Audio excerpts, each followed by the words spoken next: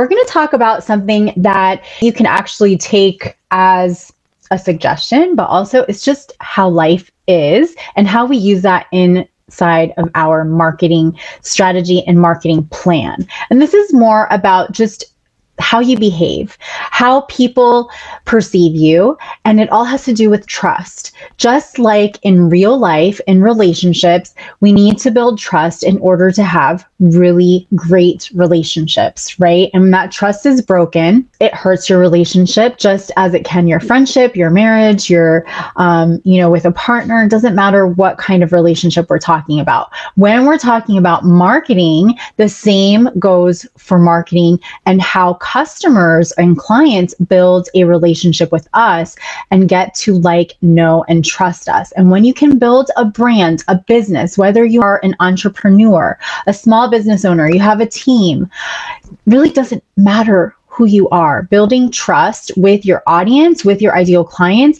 is really what it's all about and is what's going to bring those sales, that revenue to you so that you can make a bigger impact to those that you can serve. So I want to share with you today 3 very simple types of content that you should include in your social media marketing, but really in your digital marketing and just marketing in general, in order to help increase the trust factor that your audience, that your ideal clients have with you. And what this does, like I said, is the end game of this is that with a higher trust in your brand, in your business, in the solutions that you can provide, you will see that you will gain more clients, you will have higher revenue and higher profits. So if you are brand new to either my personal profile over on FB or on Stylishly Branded, Hype Media, or maybe even on LinkedIn, I want to personally welcome you. My name is Gina Tassinelli, and I am the owner and founder of Hype Media and Stylishly Branded. We are a social media marketing agency, and we work with established business owners, experts, entrepreneurs, coaches, consultants to ignite your influence on social media so that you can show up in a way that's authentic and builds connections with your ideal clients and moves them into a place where they want to say yes to your offers. And with that said, when we are building a marketing strategy, a marketing plan, we want to really think about how we can build and elevate that trust factor with our audience. So we do this by providing 3 types of content, and you can do this in your own marketing plan, in your own marketing strategy, and then the plan that supports that marketing strategy, which should include a content strategy. I'd love to hear from you. Do you have currently a content plan that you follow that keeps you consistent or keeps your business consistent? And if you do you delegate that to somebody, or is it just you doing it all? Okay, so say yes to content or no to content, and then let me know, say yes to delegating or no, I don't delegate. I'm curious. And don't be shy. If you have any questions while I'm on, or even if you're watching this on the replay, feel free to drop them down below. I always come back and I answer everyone's questions. All right, so let's start with the first type of content that can really ignite, really elevate the trust factor, that building of the know, like, and trust that you have with your audience and your ideal clients. And the first one is corroboration. Okay.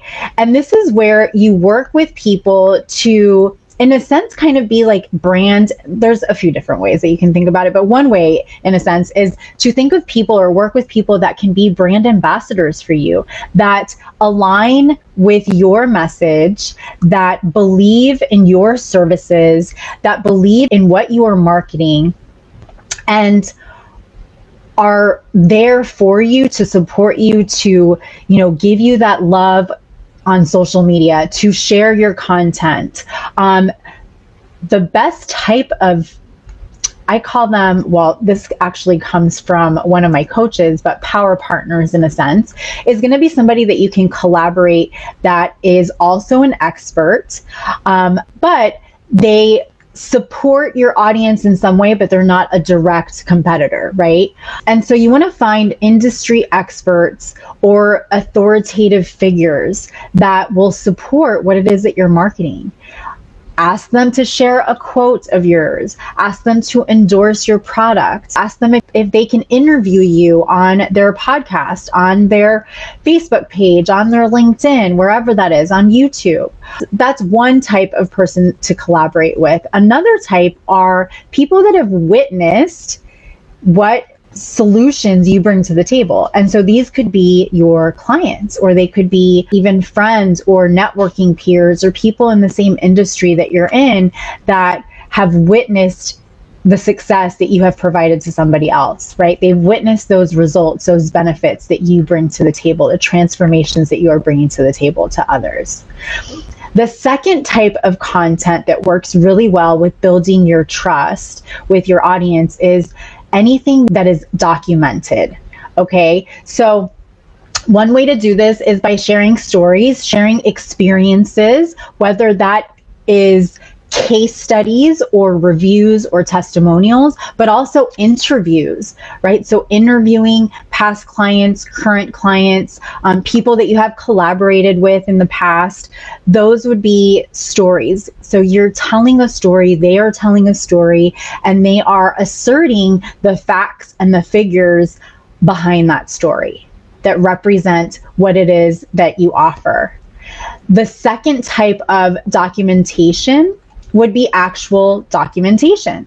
So that would be facts, infographics, audits, statistics, explainer videos, case studies also, anywhere awards, things like that, certifications. Those are great ways to give that trust factor, to build that trust factor. And the more that you can impact through factual documentation like that, the higher and the faster that trust factor builds. Okay. And then the third type of content that you should include in your content strategy to help build that trust factor with your audience, with your ideal clients, this one is actually one of my favorites. It's educating your audience, educating your ideal clients. And so this can be done a few different ways. I'm going to share a couple, but I'm also going to share with you some questions to ask yourself when you are putting out this information. So the first way is by educating with information. Okay. So as an expert, you, I'm sure, are, staying on top of your industry trends. You have that one-on-one interaction with your customers and experiences, right? So you want to share this information. You want to share what's working for others, what's not working for others. And your job really is to support your ideal clients, your customers, your audience with information and advice. The second type is by coaching or consulting. And this is a more hands-on approach. But by using your own experiences, your own skills, you're able to coach others to do the same, be a guide or consult them. And this would be by including things like step-by-step guides, tutorials, templates, free audits, little bite-sized pieces of an experience of working with you, but also one-on-one coaching programs, masterminds, things like that. Now, there are some questions that I feel are really important to ask yourself as you are putting this type of content out there for informational, educational purposes. And this is a great way, honestly, to kickstart a content strategy. It's a very simple way because you know all the answers to this. So it's not like when you're putting content out there, the purpose of that content is to have bite-sized pieces of the solution, but without actually giving away the solution, because that's why you want people to work with you. But you want those bite-sized pieces, those like crumbles, bread crumbles, that when they're added up all together, they make that slice of bread. And that slice of bread is your solution. And so we want to answer a few questions when we are putting content out there. The first one is think about what makes people hesitate before they actually purchase. So think about objections, right? Like, what are the things that they're saying to you? Are they thinking, for example, if you're a health coach, are they thinking, why do I need a health coach when I can just go on the internet or watch YouTube videos to find out, the best diet for me, or the best way to a fitness plan for my health goals? So you want to squash, I like to say squash, those objections with the opposite, and the opposite to those objections. So your answer to those objections should be your part of your content. The other question to ask is, what are the most common questions that people ask you? So frequently asked questions. So one way that we help clients to really start kind of brainstorming for us as an agency, but even when I work with them in a group setting inside of my high level mastermind, is I will ask, write down, or, please, if you could, write down 10 to 20 questions that you get asked the most by leads, whether you're on maybe with a prospect on a sales call, your past clients, current clients, frequently asked questions. Write those down and then write the answers to those. The answers to those can help you build that content that will help build a trust factor. You also want to ask yourself, what are things that people often most misunderstand about your business and industry? Right? So if you are a coach, what are things that people misunderstand about coaches? And put those out there. That's going to build that trust factor, because you're talking about things that people don't typically talk about, right? They're not those obvious things that people put out there.